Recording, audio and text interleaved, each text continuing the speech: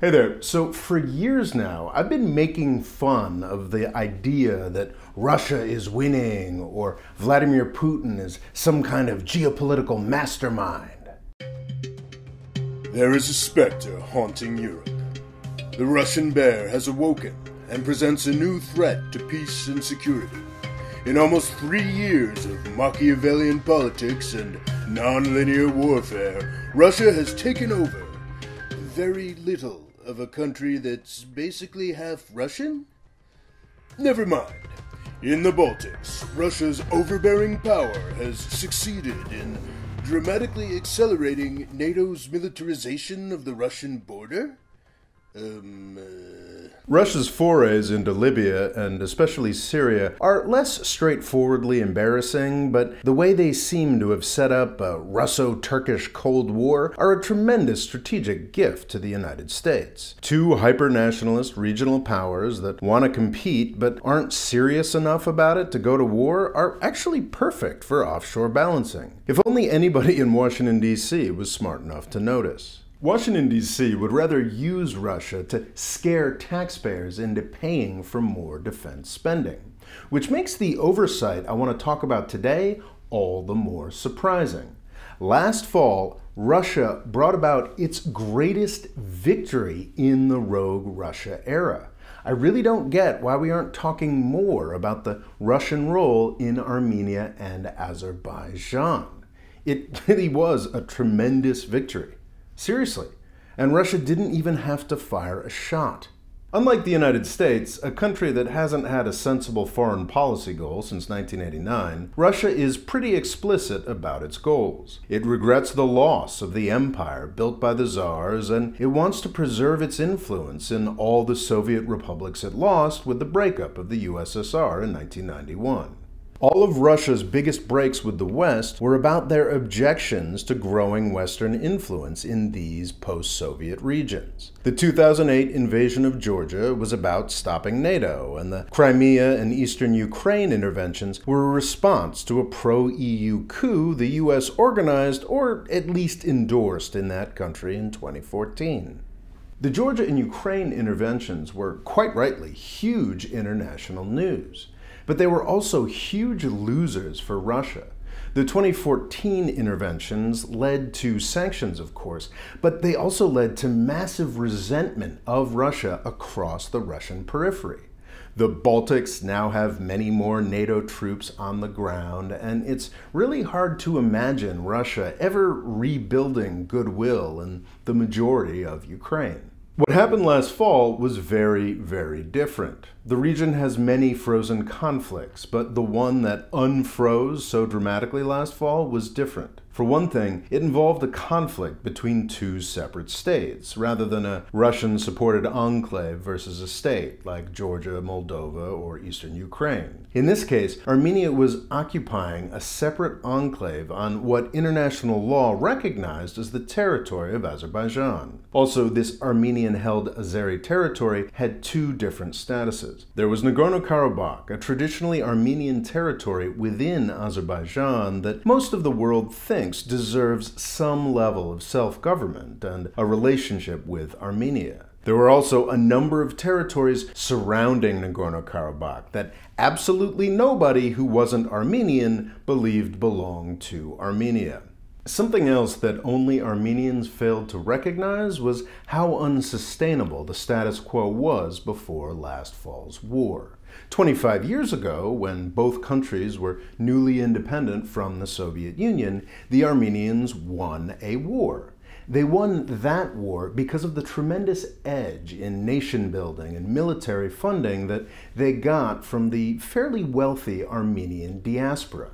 Over the past 25 years, that advantage and funding has disappeared completely. As Azerbaijan consolidated itself, its oil and gas industry became more and more internationally important, and the country became vastly richer than Armenia. Azerbaijan poured this money into military equipment. So by last fall, not only did Azerbaijan have 3 times as many people as Armenia, it also had a much more modern and powerful military. The war went pretty much as you would expect. The only surprising thing is how quickly it happened. In around 40 days, Azerbaijan used Turkish and Israeli drones to crush Armenian resistance. And it looked like they were on the cusp of taking over all of Nagorno-Karabakh and probably driving out its historic Armenian population. Now, when this was happening, I thought this was deeply embarrassing for Russia. Armenia is a member of the Collective Security Treaty Organization, sort of a budget, Russia-centered imitation of NATO. To have one of the 6 members of this organization losing a war was humiliating for Russia, or at least that's what I thought. Until Russia picked the perfect moment to jump in. Armenia was losing badly, and Azerbaijan was in the difficult position where the next step was massacre and ethnic cleansing, something that would have made it a lot harder to sell oil internationally. So both countries invited Russia back in. Russia now has a stepped-up military presence in Armenia and a completely new military presence in Azerbaijan, protecting what's left of Nagorno-Karabakh. As a face-saving measure, Turkey supposedly has some role policing the ceasefire too, but that strikes me as pretty meaningless. It's not like the Turks will be allowed to set foot in Armenia or Nagorno-Karabakh, while the Russians are to some extent trusted by all. The Collective Security Treaty Organization now looks pretty damn real.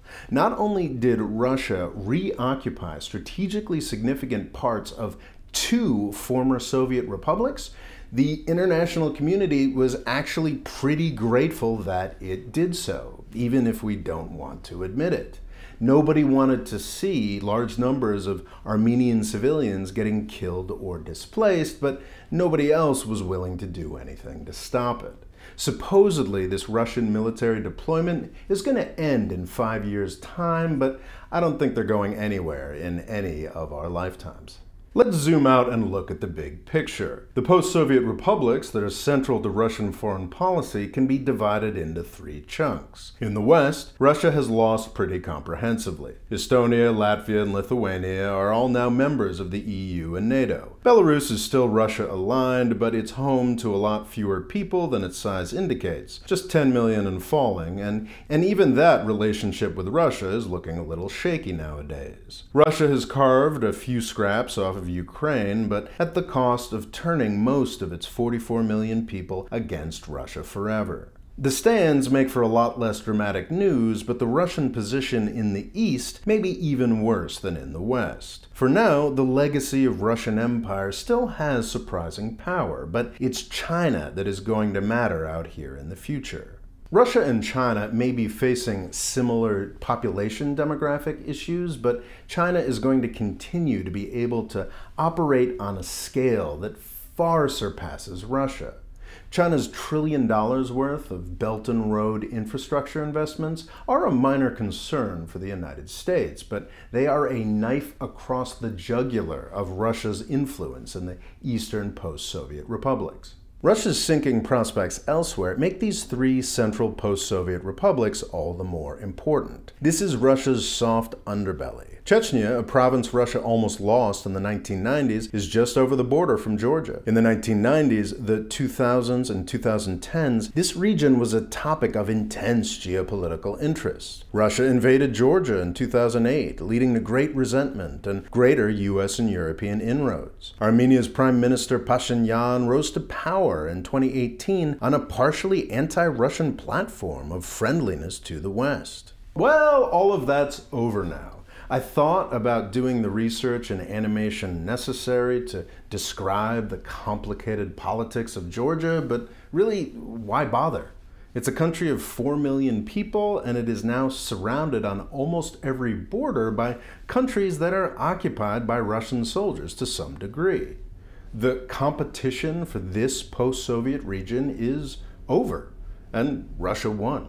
Russia really needed a win, and they got it. In recent weeks, border disputes between Armenia and Azerbaijan have prompted Armenian Prime Minister Pashinyan to formally request intervention by the CSTO, making that organization look even more important and making it pretty clear that Russia will be garrisoning that border for a lot more than just 5 years. This should allow Russia to focus more of their diminishing resources on the eastern and western fronts, where they are perpetually falling behind.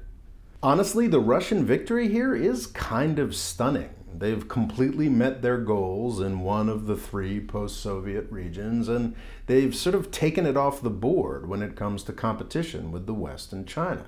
But nobody's really talking about it that way. Why is that? Well, I think it might be conflicting narratives. Washington, D.C. wants you to be scared of Russia, but it also wants you to be scared of anything else it can use to drive up defense budgets. Terrorists, narcos, UFOs, even climate change. They want you scared. Fear is the goal, not an accurate picture of anything. And if a good story gets in the way of a legitimate analysis of a problem that is troubling in a more serious way, US media will go with the good story every time. In recent years, Washington, D.C. has gotten more and more interested in an anti-Turkey narrative. Nothing gets people more angry at Turkey than thinking about what they did to the Armenians. So D.C. is selling Azerbaijan's victory over Armenia as a Turkish victory, even though Turkey kind of got played by Russia here. When Armenia loses, it's just scarier if the Turks can be made out to be the bad guys instead of the Russians. It's that simple and it's that stupid. So Russia's biggest victory in decades isn't even acknowledged to be Russian. I think we need to try to see beyond Washington, D.C. propaganda, because we don't understand the world at all if we don't. Thanks for watching. Please like, comment, and subscribe, and I'd be grateful if you considered signing up for my email newsletter as well. You'll get a free PDF essay if you do. Thanks.